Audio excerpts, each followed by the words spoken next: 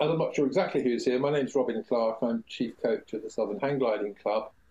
I first met Ben Bowler about 5 years ago in the Himalaya.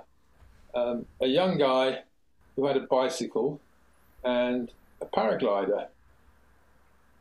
And that's how he got there. Earlier this year, I saw Ben in the Southern Club where he did his advanced pilot exam, successfully passed, and I thought there was a price to pay for that. How about you come along and give us a talk? But because I thought it was going to be of widespread interest, I suggested we did it as a Zoom call rather than as a physical meeting in Glide, which is what we normally do. Invite other clubs and put it up on YouTube to give it as wide an audience as it deserves. Just a couple of brief housekeeping announcements before we hand over to Ben. I think everybody's muted. Please do mute yourself. If we have trouble with bandwidth, we might have to ask people to turn off video as well. If you've got any questions to ask, what I suggest is you put them on the chat, which appears somewhere at the bottom of the bottom of the Zoom screen. I'll try and keep an eye on that. As far as possible, we'll let Ben go through his presentation, and then he's kindly agreed to stay on at the end and take questions and have a discussion. But if there is anything that wants clarifying along the way, we can do so. That's all I've got to say now. Before we hand over to Ben, are there any questions to start with, or shall we go? Right, let's go. All yours, Ben. Fantastic. Thanks, Robin. So the story starts for me growing up in a small Norfolk village, and it felt very, very small at the time, and I always dreamt of freedom.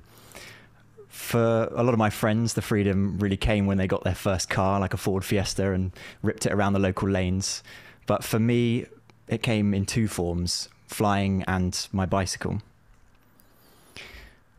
On my 12th birthday, my dad got me a flight at Tiverton Gliding Club, and I really loved the experience of silently circling above the fields with the wind whistling through the little window, and I was hooked from that moment on.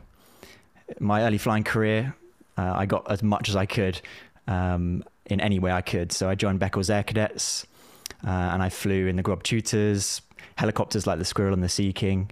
I was awarded a flying scholarship and got 2 weeks, including 20 hours of flying at Dundee to fly solo.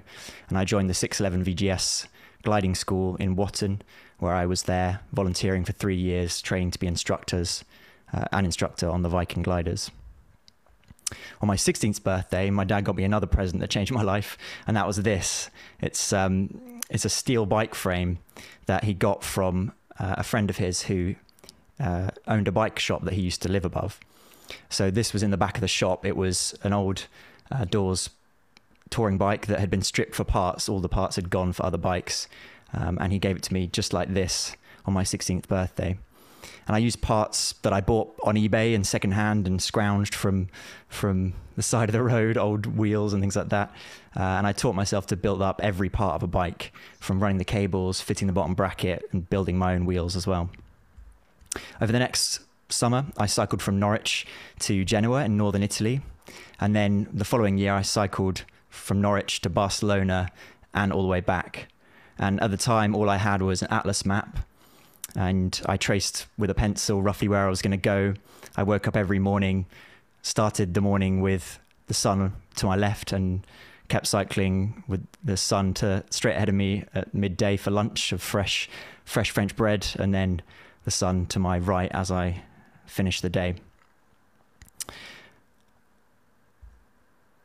In the following years, I moved to London for work, which made my pursuit of flying a little bit more complicated in terms of powered flying or fixed wing gliding.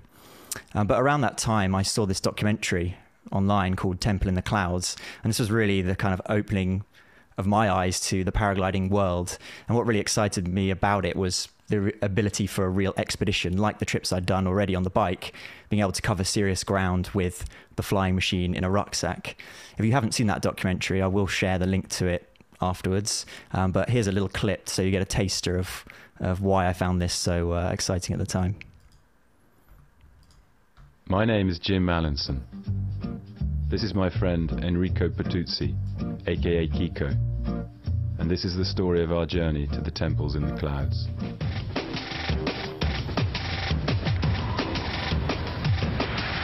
The temple of Himani Chamunda is on the mighty Dauladhar mountain range, which runs west from our takeoff point at Billing towards Dharamsala, the home of the Dalai Lama. It is only 40 kilometers away from Billing, but is rarely reachable by paraglider because it is almost always in the clouds by the time one gets there.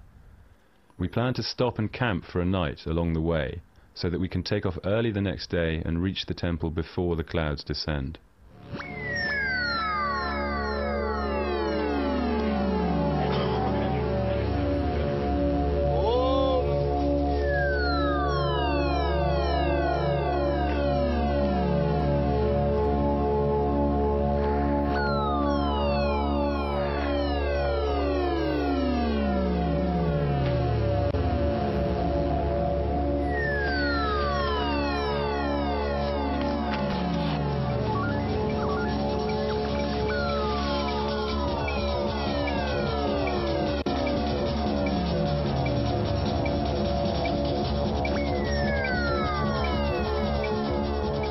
Finally, Jim, here we are. Come quick, move! It's amazing to see the kind of, well, all of the equipment, but even the film, the film equipment is so fun there. The music choice and the editing is quite fun to watch these days when you look at what's on YouTube. But still really watching it today, the story of the journey and the way they're able to travel with paragliders is still inspiring when I watch it back. In 2018, my life and work lined up. Oh, sorry. So yeah, after I saw that documentary, I got back on the bike and I cycled across Spain to fly Spain. And that's where I learnt to fly, literally the next year. And then the next year after that, in 2018, my work and life lined up. And I decided to go for it with my biggest dream of all, which was to cycle around the world. And now with my newfound passion for paragliding, there was no way I wasn't going to figure a way to bring my paraglider with me. So I packed up my stove and my laptop, my bivvy, and I got a lightweight B glider. It's the Skywalk Ariba. With all the cycling I was doing, I was super light. So I got the smallest version that you can buy, which helped with the size as well and the weight. I got the Niviot Roma 2 harness and a reserve as well, and an extra helmet, and that all fitted inside the bike pannier bag along the top of my my touring bike. I planned my first leg from London to Sofia in Bulgaria, and I departed the day after the royal wedding. So as I rode out from Buckingham Palace, they had the Union Jacks left up. I like to think they left them up for me down the mall. I cycled with a group of friends and family to Canterbury on the first day. And then the next day I was alone on my way to Dover and across to Europe. The first leg was the first chance I'd had to try all the kit together, and it was far and away the heaviest bike I'd ever ridden, even with certain things that I kind of threw away along the first few days that I realized I didn't really need. The bike, together with the kit, the full panniers, the bar bag and the paraglider, came to almost 50 kilos. I was using the Komoot app to plan the routes, which went pretty well, pretty smoothly across France and Belgium, the Netherlands, until I got to Switzerland, where I went off the nice smooth roads down what turned out to be a smaller and smaller and smaller path. And as I was kind of spinning and going into a lower and lower gear, all of these Swiss cyclists were passing me, always all on full sus mountain bikes, all going super fast, in full lycras and everything like that. So my huge 50 kilogram bike, I wound my way up this path. It got narrower and narrower, and I dropped well into the lowest gear. I had to get off and push. The path turned into a full-on mountain bike track. I had to stop multiple times. I was dripping in sweat, and it took me 2 or 3 hours to get to the top of the trail. And by the time I got there, all the mountain bikers were sitting in a cafe, sipping a cup of coffee, and gave me a little round of applause as I appeared over the horizon. That's the track there, heading off into the hills. Sofia was my first paragliding stop. I was also stopping there to work in a co-working space in the city. And what I loved about the city is that I could check out from work a little bit early. I could get on this bus that took me up Vitosha, which is a massive, that towers over the capital. And in a couple of hours, I could be flying along the ridge there, picking up small thermals, or heading down into the landing field to hitchhike back into town. It was a nice, calm introduction to flying, the more extreme mountain flying that were to come. And I spent several days there between work, flying around the local area. Here's the video of that experience.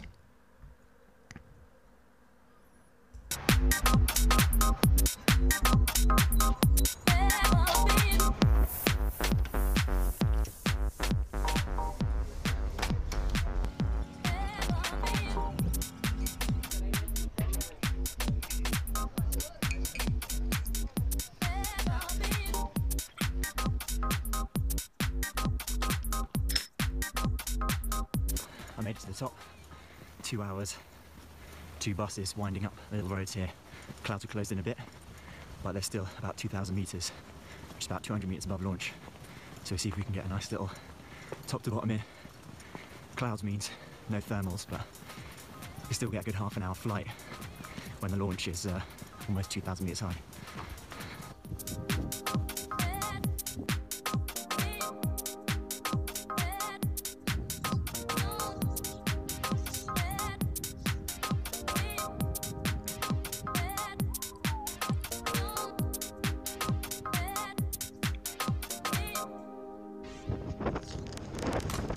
Come on.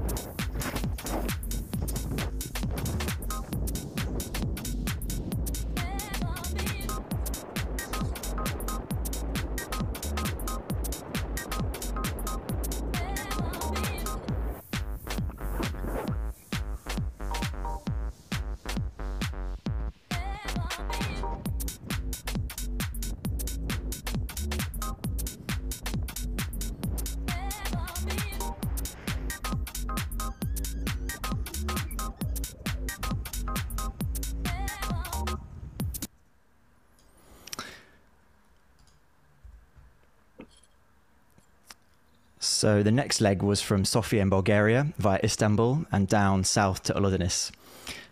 After a few days of staying in Istanbul, I took a ferry to Madanya, which leaves directly from the center of Istanbul, which helped save some cycling through Istanbul's infamous traffic, which I'd spent 2 or 3 days on cycling into Istanbul from the west.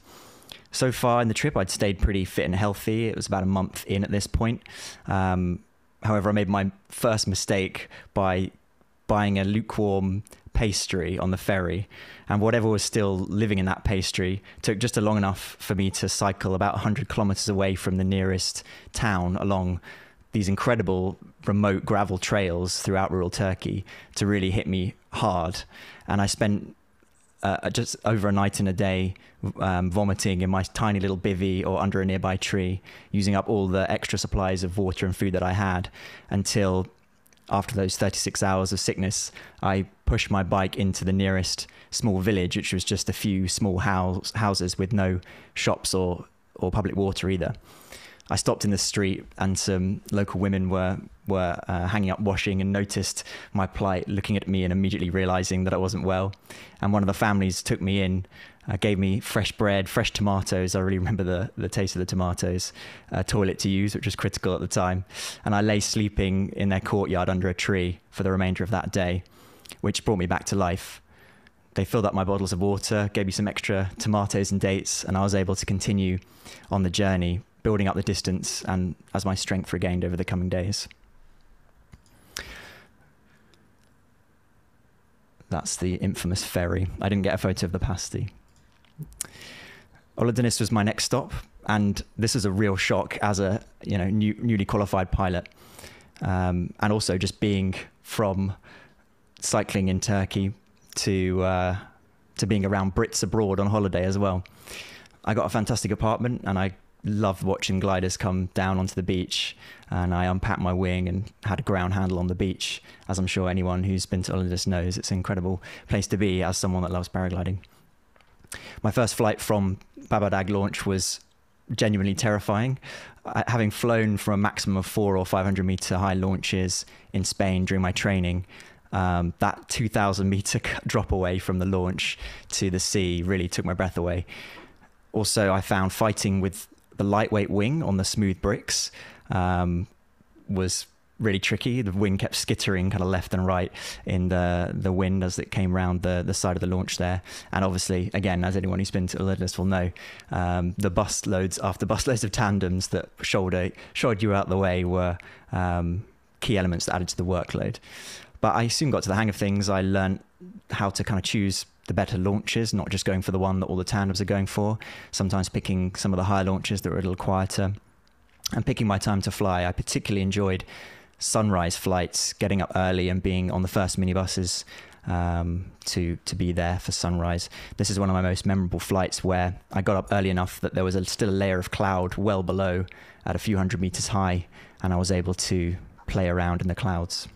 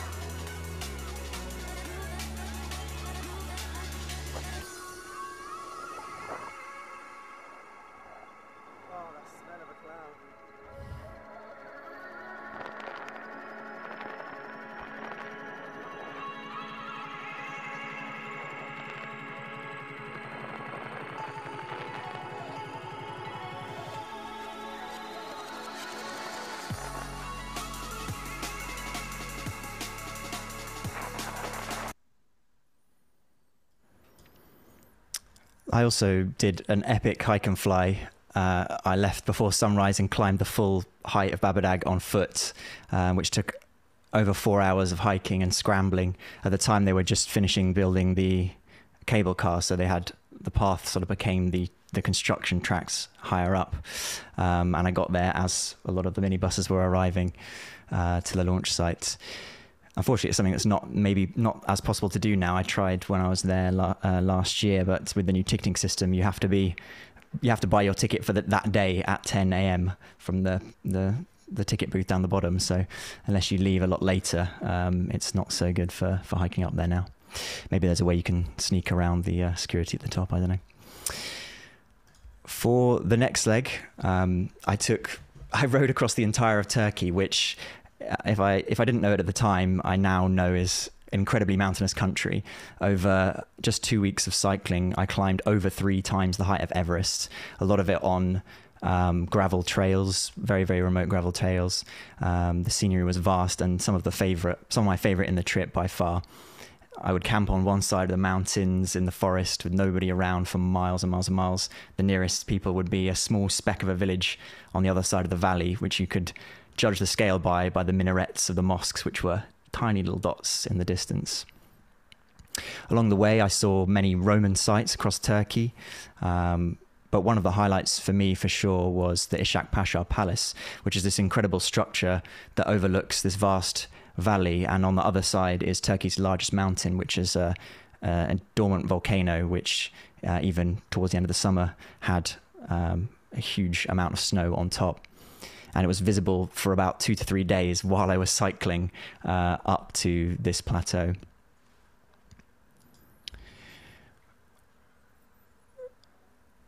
So my next stop was Tbilisi, where I'd be stopping, again, renting another apartment to work and be based for a few weeks.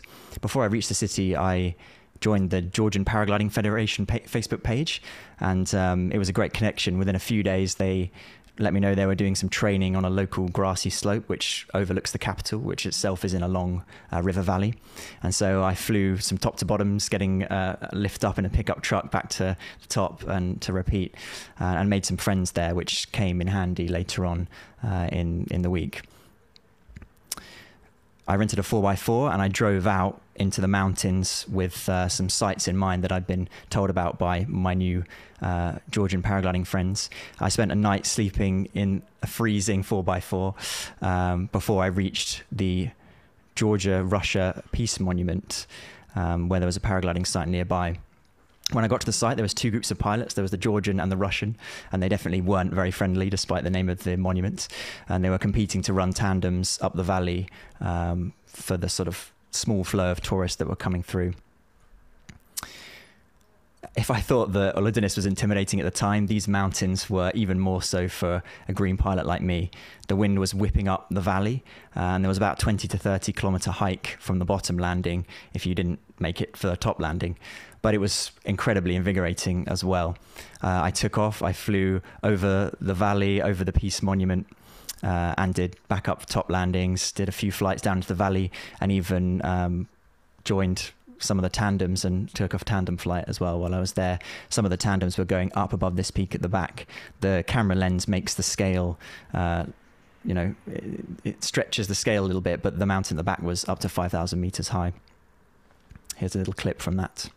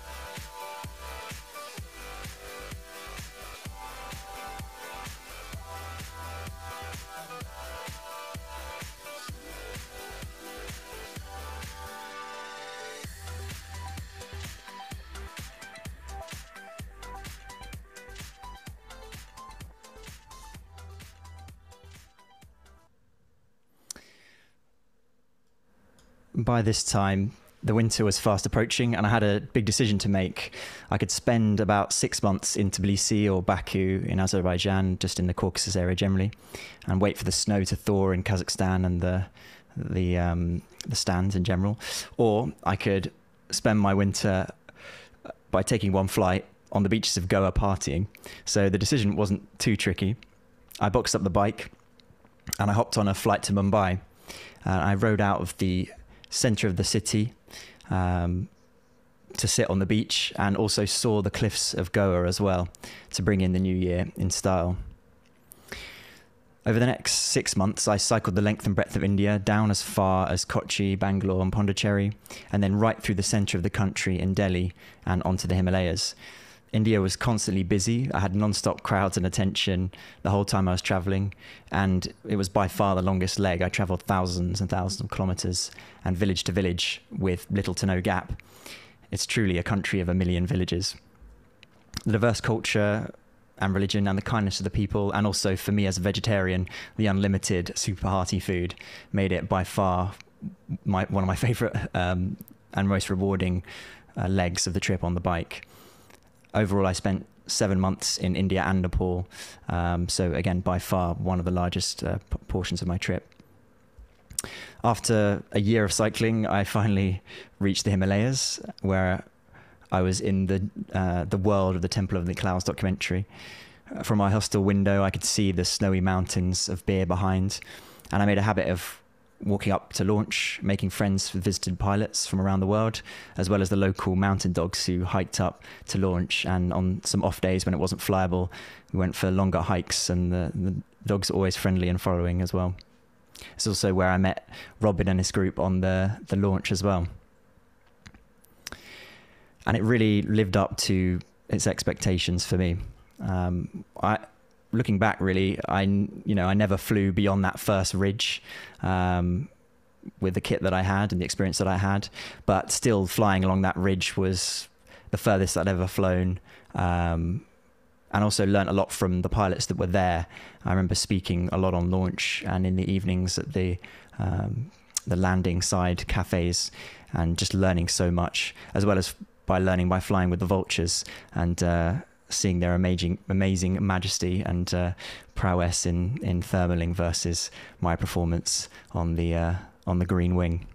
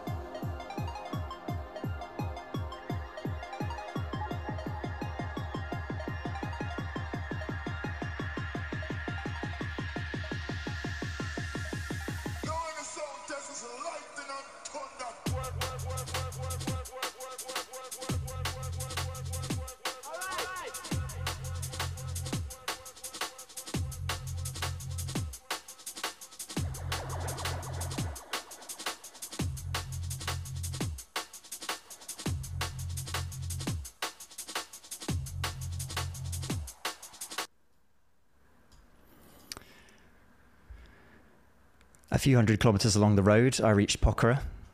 And here I learned a useful lesson about flying with feel. As with beer, I was in an amazing routine. I had a great apartment overlooking the lake, and I'd wake up in the morning, go to a local cafe for breakfast before hiking up in time for the thermals to begin kicking off around allegedly 10:30 in the morning. And on the third or fourth day of flying, I hiked up with an American pilot who I'd got to know the day before, when I opened my bag and I found that my Cyride Vario had been turned itself on in the bag overnight and the battery was completely drained. So I was completely sullen, and I took off thinking that I would just have a top to bottom and go and try and hunt in town for some new batteries, when just as I got towards that gaggle of pilots that you can see, which was a regular sight over the house thermal, I felt the wing pulling forward and then rocking back into the thermal. I could look around at the small sub-ridges at the side and see the parallax effect of the trees in the background rising behind the trees in the foreground, falling away. And I turned into the thermal, and I paid attention to all the gliders around me, the birds around me, the seeds and grass in the air. And that flight was the longest flight I had of the whole time in Pokhara, with no vario. And I loved every second of it, feeling the air and really learning how to feel the signs of the air moving around you. There was quite a distance to the next paragliding site I was heading for, which was Bali, with the cliffs and the big volcano on the north side. My ride led me through the rest of Nepal, up to Tilicho Lake, which is an ice-covered, snow-covered lake on the Annapurna circuit,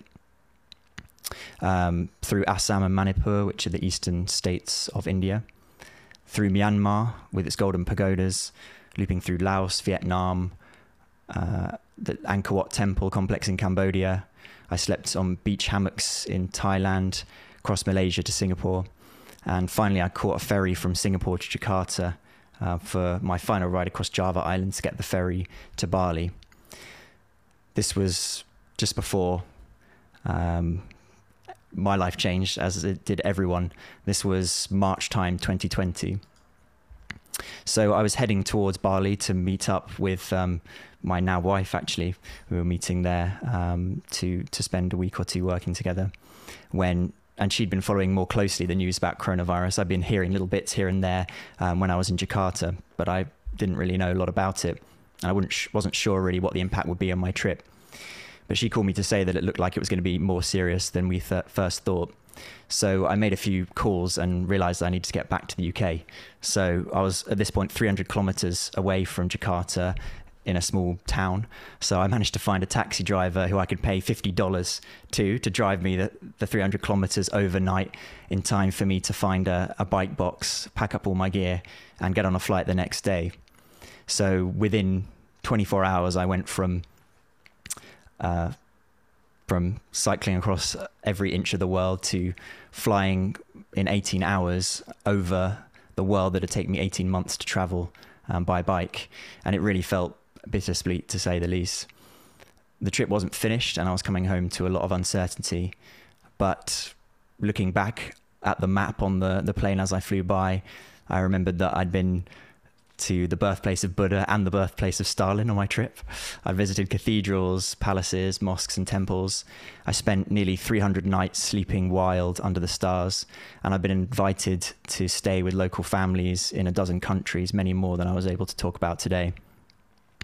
Yet it became very, very clear as I landed as well that the trip would no longer have been possible. The next day, as I was on the plane, the Indonesian government stopped all ferry journeys between the islands, and Australia, which was my next planned trip or planned leg, closed their borders for much of the next year. So overall, in my round the world cycling attempt, I cycled 25,000 kilometers over 25 different countries, and I flew in some of the world's best paragliding sites. I learned that often the tourist sites are not the most beautiful or the best food or the best places to stay. It's the least trodden places that are the best and most beautiful gems. I learned that it's possible to push your limits. I learned that in paragliding, you've got friends all around the world who will support you, and they're all doing the crazy things that you're doing.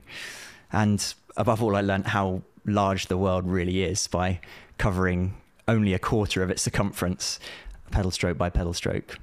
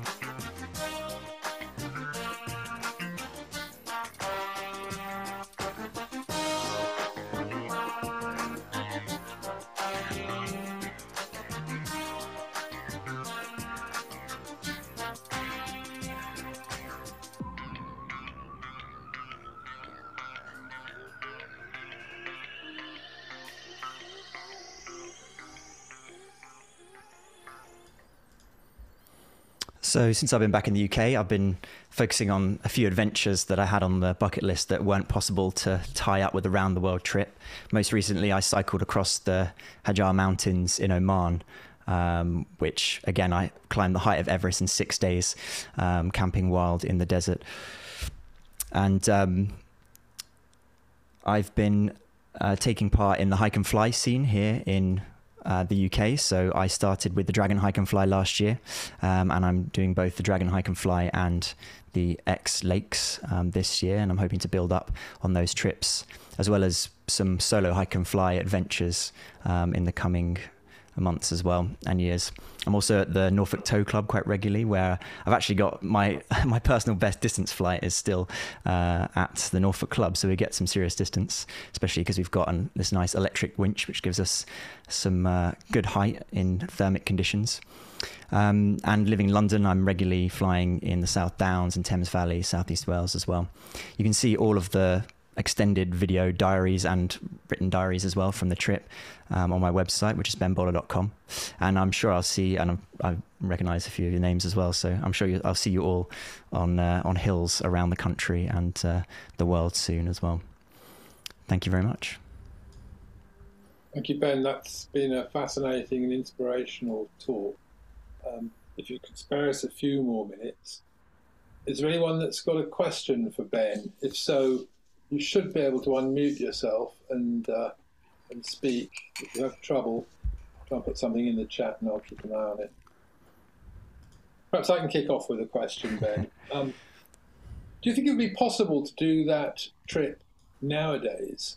And what did you do for insurance? Because we hear a lot about how difficult it is to get search and rescue and medical insurance, how expensive it is, how it's time limited.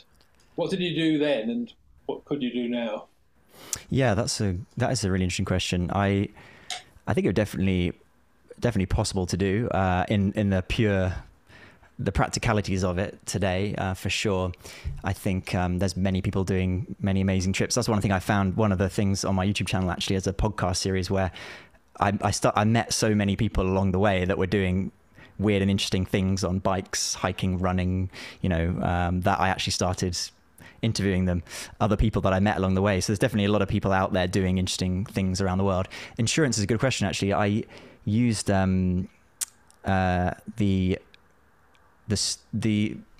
travel agency that went bust during COVID.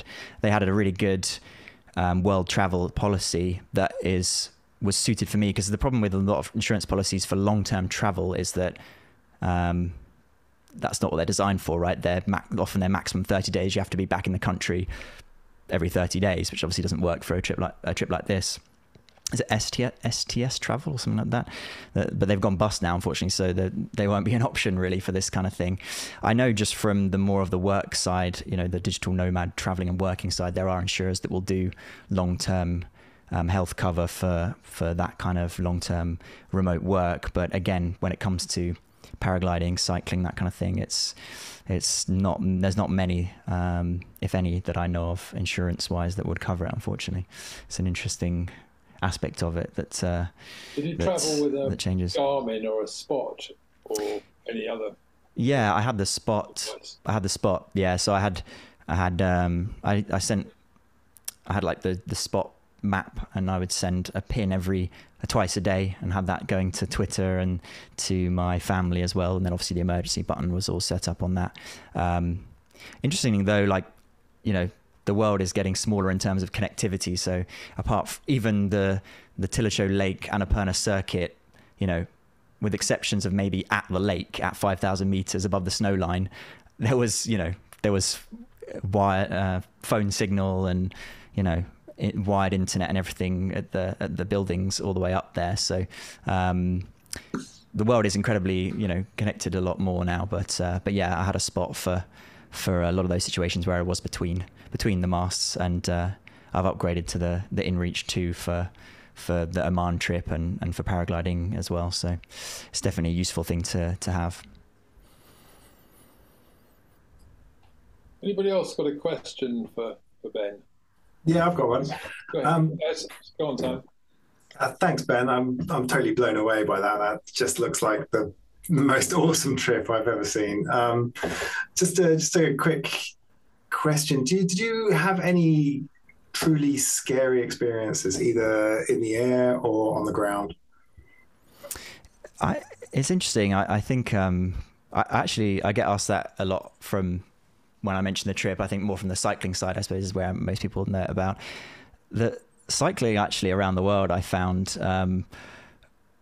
I literally have no major kind of scary moments to think of. I think I actually find it a lot more scary to ride to ride my bike in the UK with just the kind of the attitude towards cyclists from a lot of not a lot, but a small loud subset of drivers, I think. But yeah, I mean, people will expect riding in somewhere like India, where the roads are incredibly wild and you're competing with rickshaws, cars, cows, that would be kind of intimidating and scary. But I think because that's all going on, there's a great kind of equalizing fact of that. Like, the people in the 4x4s aren't going anywhere because the cows have decided that they're going first. So there was a great kind of equalizing power and flow with that came with that craziness, I think. In terms of flying, I think, I was very early on in my flying career, flying in some of these really, big sites and big spaces. Particularly flying in Georgia, that was really out there. Those sites were definitely scary. I will admit now I was scared flying there. But I didn't really push it. Like I say, I didn't go into the mountains at all, actually, during the trip anywhere that maybe I would feel more comfortable with now. And I did find good support there. In the UK, we say about getting a site briefing from a local pilot. That's, not formalized everywhere, obviously, but I effectively got that everywhere that I went, whether it was, the training slope in Georgia and then the mountains they gave me, and then being on the site there. In that video, you can see me top landing, and one of the people that I made friends with there is guiding me in to the top landing. So with the support of local pilots everywhere, I found that I flew in my comfort zone. And there was a lot of times where I chose not to fly as well. It's about making that decision, I found, along the way. But yeah, overall, I didn't have any kind of crazy scary experiences. Out of those 300 nights camping, for example, occasionally people would come over and say, what the hell is this guy doing?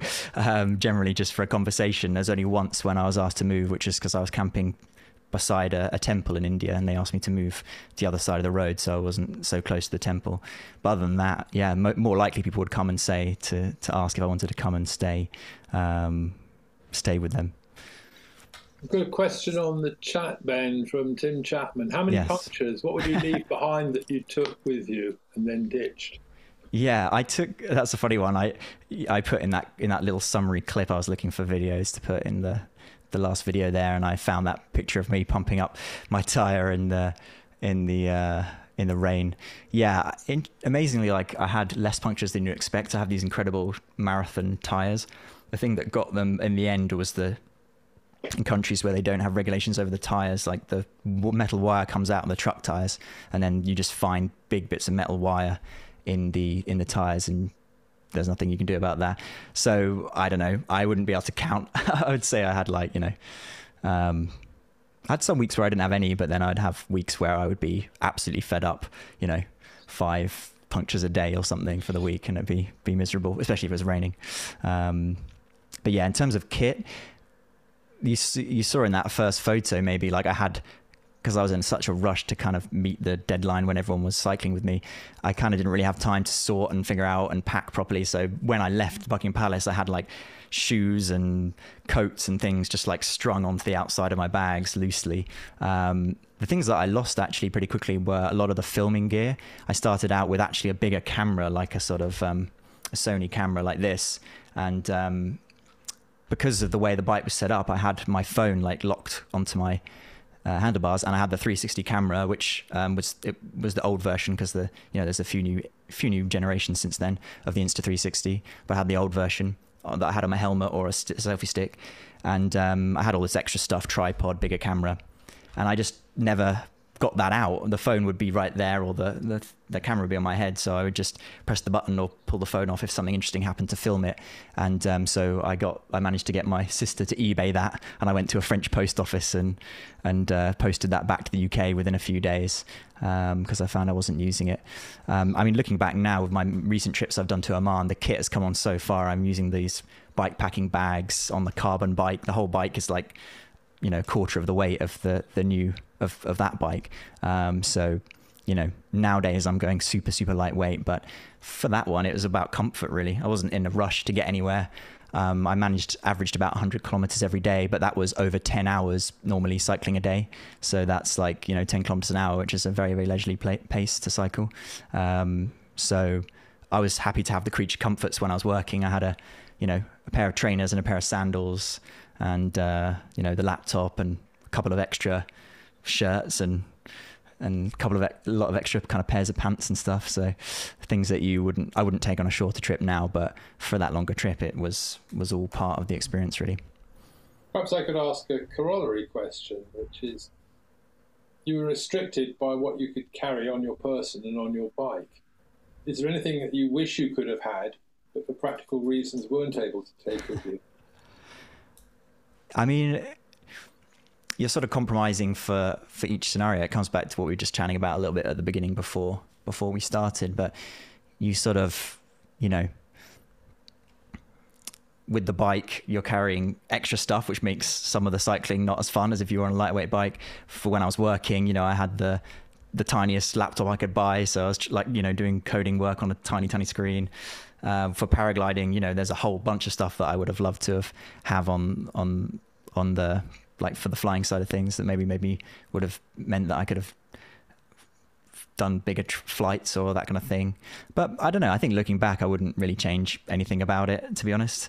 I don't think I would have changed anything about it, really. There's always more you can do, but at the end of the day, it's about just working with what you've got, I think, in these situations. So I had enough for sure to enjoy it. Anyone else? We've got another one. Yes. Again, we've got a couple, actually. Yes. Yeah, so Brian's Brian one. Hedge. What class of wing was the lightweight one you took with you? Did you have any issues with it as a newer pilot? Yeah, so I mentioned it as this Skywalk Ariba 2, which is the lightweight. Actually, I don't know what it's a version of, but it's the lightweight B, mid B, I think, or low B maybe, but B wing. I thought it was fantastic for the trip. The main criteria for me when I bought it was weight and pack size. So, I think the big thing I noticed when I got back to the UK was that it wasn't super performant. Because I flew it for a little bit when I came back at the tow club even, and I just noticed that I was dropping out of the sky super quick. But for these kind of flights, it was fine. And like I say, the main priority was weight and pack size. But I've been on the Skywalk Chile since, which is the high B and the full weight glider rather than the lightweight one, and I love it. It's fantastic, like huge step up in performance from the lightweight one. As a newer pilot, I didn't have any problems with it. I went straight onto the low B wings from when I trained. I got that Gin Atlas first, and then I traded that in for the Ariba. So I quite like the B wings a little bit, just because they gave me a bit more, a tiny bit more speed. Which my problem, being lighter weight, was just being pulled around on launch a lot in stronger winds. So I actually quite enjoyed having a little bit more trim speed on the glider than the big A wings and things, because I've tended to get pulled around with those quite a lot when I was training and things. So for me, that was a great fit at the time. I wouldn't have complaints about it and recommending those kind of gliders, definitely. We've got a follow-up from Tim Chapman. What's next on the bucket list? Do you want to fly out and finish off your trip? Yes. Yeah, I think, I mean, my life's changed a lot since with work and life and everything. So I don't really have the drive to go back for a longer extended trip. I think for me, there's certain, also one of the realities of the round the world trip is that, I shared some of the highlights there, but like, there were some stretches of 2, 3, 4 weeks of perfectly flat, busy back roads, like particularly like cycling through the center of India, for example, between the spots like the Himalayas or the Munnar Hills, Munnar tea fields in India, or, the mountains in Myanmar and things. So for me, it's like, I'm kind of happy to pick off the places that I really, really want to go. So like I mentioned, I was in Oman in October. Adventure-wise, on the bike, I'm looking really excited about, there's like a gravel route across the center of Iceland. I think that would be fantastic on the mountain bike. Again, that doesn't fit into a round the world trip really either, because you have to fly there and fly back.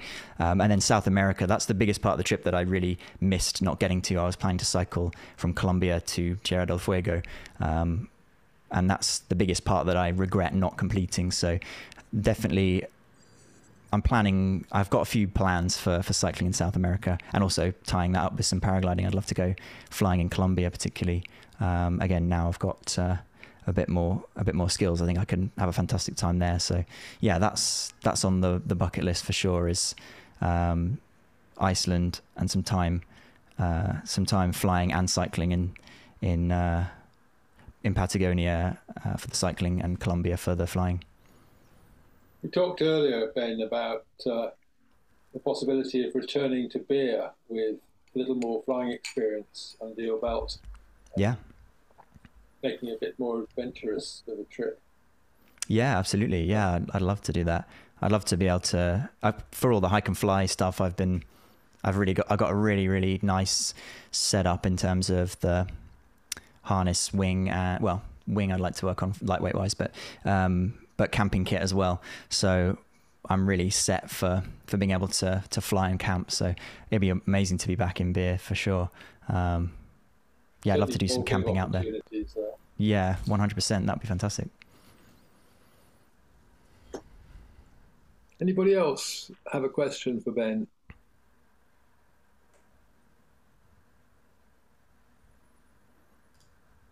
Sounds like we may have got away lightly. One more chance. Okay, can I, on behalf of everybody, thank you for giving up your time this evening and the effort that you obviously put into preparation of the pictures, the videos, and so on. We wish you well and hope to see you on our hills. And perhaps you'll come back and do another talk after you've been to South America. Yeah, absolutely.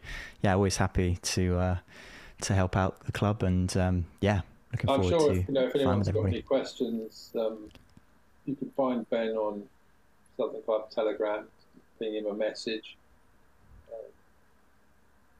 Hopefully, yeah, 100%. Provided some inspiration for some of you, because as Ben shows, you can do an awful lot with a bit of determination, even as a relatively low airtime pilot.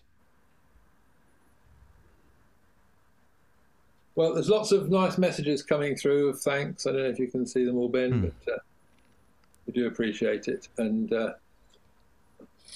thanks to everyone for attending. Look forward to seeing you again soon, Ben.